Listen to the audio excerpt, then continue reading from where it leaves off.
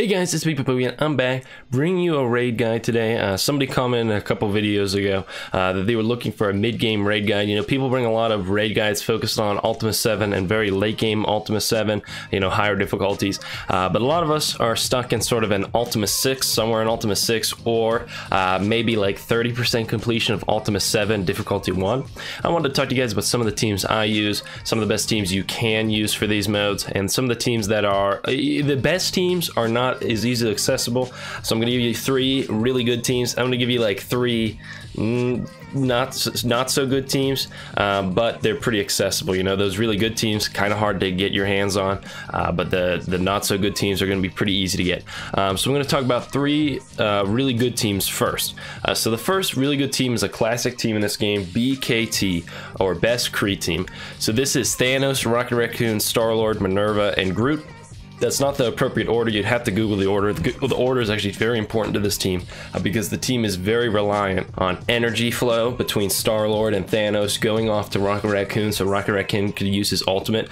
You know, again, you know, the whole idea is give energy to Rocket Raccoon uses ultimate, kills a ton of enemies. Thanos then gives a ton of energy to Rocket Raccoon uses his ultimate again, kills a ton of enemies. Thanos gets energy, gives it to Rocket Raccoon, you know, channel that through and through. Rocket Raccoon, or Groot, helps boost the DPS of Rocket Raccoon and gives them some survivability, and Minerva helps to fuel them with a lot of healing, and then Star-Lord also sort of helps give energy out to the team. So it's sort of a really big team right there, really cool team. You know, and that's a bit of a classic team. Now the only problem is Thanos nowadays. The only problem with Thanos on this team is he sort of goes with Black Order, but you don't use the Black Order for raids, so you can still keep Thanos on this team for raids. See, you don't have Thanos, you can use Vision instead of Thanos. I hear people sometimes switch out Vision. Only problem is you lose a lot of energy generation for raids. You know, you still really want to have Thanos on this team. He's really important, but I know some people do run BKT without Vision. It's just suboptimal for raids. The team will still function pretty well for PvP with Vision in place of Thanos, but for PvE, Thanos is really irreplaceable. So that makes this team a little difficult to farm out because, as you can see right here, Thanos, they do give him out frequently, but he is stuck in Nexus 8-9, so you're probably not going to get that. And Minerva is a premium orb exclusive character, so I wouldn't say Minerva's critical. She's pretty helpful though, but Thanos, really critical member. You know, he's stuck behind the really late campaign mode. But Thanos, if you do happen to get him, not only does he work really well with that BKT team, but he can go with pretty much any cosmic team. So say you have Guardians of the Galaxy really built up like me, you could switch out Drax for Thanos, and then Thanos could generate a bunch of energy. You know, really the core of that team is Rocket Raccoon getting energy from characters like Star-Lord and Thanos, and then using a ton of AoEs, sort of keeping that energy chain going. Another team I wanted to talk about is the Asgardians. Asgardians are really cool for raids. They're a really good team for Alliance War, but specifically Alliance War defense, but they also do really well in raids because they have some sustainability. I don't see a lot of people talk about Asgardians. They're a team I use a lot in raids, specifically because of this stuff you'll see in their passive right here. So as you can see, on turn she'll heal herself. All the Asgardians, as far as I know, have this little passive. If you look at Loki right here, on turn he'll heal himself. So kind of an interesting little passive thing they have here. I don't see a lot of people talk about this, but this is really awesome for the raids. It gives them a ton of sustainability. You know, not only is it it's just a strong team in the first place, really good for Alliance War defense, but then they're also really helpful for raids because of that heal and that sustainability they have. And what's also cool is Thor's passive, where he sort of gets charged up when the Asgardian allies get hit, and then he does a big sort of hammer slam. This works great because there's a ton of enemies, so a ton of attacks getting sort of dealt to the Asgard team, so Thor gets a lot of chances to charge up.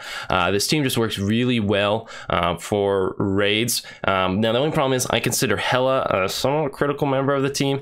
You know, Hela's just a really strong character. A lot of debuffs she can spread to the whole team, where she spreads negative effects with her ultimate and stuff like that. I just think, and having an undead Asgardian is pretty critical too. So a lot of important stuff in Hela's kit. And again, Hela is a relatively late game farm, unless you get out of an orb or something like that. So that's one of the big problems with this team, is Hela is somewhat difficult to farm. So you know, it's sort of a bummer if you don't have her for the team. You know, Heimdall and Sif are kind of garbage, Thor's good, but he really is only good because he works off of the Asgardian team getting beat up, and then Loki's sort of like trickster. He makes everyone invisible, you know, not a ton of DPS coming out from him. Hela, I think the Asgardians struggle a lot without Hela, so that's the problem you run into the Asgardians team. You need Hela. Next up, I'd argue the best raid team in the game is the Symbiote Spider-Verse team. Now, if you're watching this in the future and there's more symbiotes, get rid of Spider-Man and Miles Morales and put symbiotes in there. There's probably gonna be more symbiotes eventually, but right now we only have 3. If there's more symbiotes, put the other symbiotes on the team. But right now, it's a team with Symbiote Spider-Man, Venom, Carnage, Spider-Man, and if I scroll down here, Miles Morales is on this team. Miles Morales and Spider-Man are useless. Don't even bother with them. They're literally just there to, I don't know, who cares about them? Really, what's good about this team is Symbiote Spider-Man, Venom, and Carnage. And the most important member is Symbiote Spider-Man. So Symbiote Spider-Man, really the big thing he does right here is this passive in raids. When a negative effect is applied, he heals the team. And then the symbiotes get plus 100% drain. And he gives them health and all kinds of stuff. So the passive is what's really important with Symbiote Spider-Man. And then he just essentially turns the team into like this unstoppable debuff applying machine. What's also cool, Venom, his passive right here, he can apply, well, he heals himself, but he'll also apply defense up to the team, so he helps with survivability. So essentially the way this works is you're gonna spread debuffs with Venom, and then Symbiote Spider-Man is gonna heal the team a ton. And Carnage also has a really cool passive right here, so when an enemy drops below 25% health, he'll fill the speed bar with 20% for self and all symbiote allies. So this team just works really well together. That trio, Venom, Carnage, and Symbiote Spider-Man just really are monsters in raids. Also Dark Dimension, so this also sort of works to help out if you eventually want to move into Dark Dimension. The only problem with this team, the anchor is Symbiote Spider-Man. You don't get the healing without Symbiote Spider-Man, and Symbiote Spider-Man is currently a milestone character, and there are no milestones for him right now. So if you have Symbiote Spider-Man, drop everything, farm him out, do a symbiote team. But if you don't have him, you can't really do this Spider-Verse team. So next up, I'm going to talk about 3 other teams you can use. Really, all these other teams are just pretty much on the same level. I just think they're relatively easily accessible. You know, a big thing you want to look for in a team is a team that's not focused on one big burst of damage. Like Power Armor, they're focused on debuff with Ironheart, and then everyone pull off these crazy AoEs. That doesn't work for PvE because once you pull off those AoEs, you're like, what do we do now? What do we do? We have nothing else to do. You know, Brotherhood, I sometimes use them for like one node if I'm going against like Shield or something like that. But again, Magneto pulls everyone in.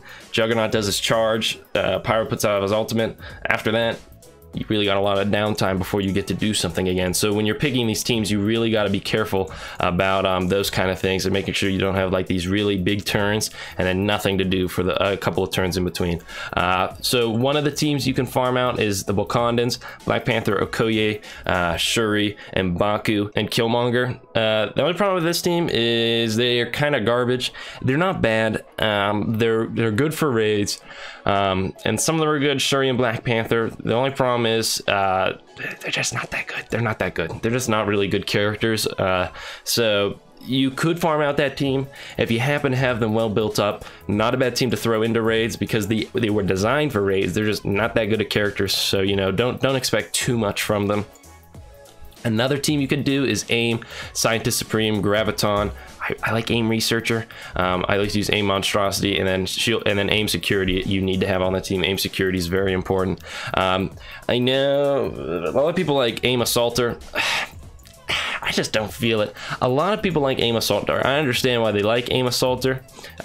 You know, if we scroll down to right about here, what they like about AIM Assaulter is this passive. Of course, it gets much better than this, but it fills speed bar for the team. Like, I don't know, what is it, like plus 20% speed? I just don't think that really plays out, you know, plus 20% speed bar. I don't think in the grand scheme of a battle, you know, it'd take 5 turns for you to get 1 free turn out of that. I don't know. I don't know. Maybe, I don't know. I don't like AIM Assaulter, but I just want you guys to know people do like AIM Assaulter. I personally use Monstrosity, Researcher, and Security with Graviton and Scientist Supreme, but you could use anyone you want right there. All those minions are pretty good except for Infector. Don't use AIM Infector. But really, this team thrives on Scientist Supreme. She applies a ton of debuffs to the enemy team. provides a ton of healing to your team, plus there's some revive chances. So you know, this team can do very well in raids, plus Graviton, he can extend debuffs, works really well, this aim team. And then finally, I'm going to talk about actually two teams, because I think these two teams are actually really similar. So this is going to be the Kree team with Ronin, and then the minions, except don't put Cyborg on the team. You could put Cyborg on the team, but really Cyborg is sort of best off with characters like Ultimates. You know, we're going to do like a generic basic Kree team with no Minerva or anything like that, because we're assuming you don't have Minerva, because if you did have Minerva, you'd probably be going for the best Kree team, which would be the Rocket Raccoon, Star-Lord, Minerva, Thanos, Karud team.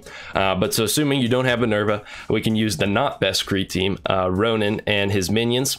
And they do pretty well because they just have a lot of synergy. They're a little bit out of the meta nowadays, but they're still a competent team. Ronin and them sort of have a lot of energy flying around, just some solid stuff in their kits, a lot of regeneration, a lot of sustainability. The only problem is I think they're lacking in DPS. I think they have some nice sustainability, but the DPS isn't quite there. Nick Fury and Shield minus Trooper is a you know, a very similar team to Ronin, where they have a lot of buffs flying around, a lot of sustainability.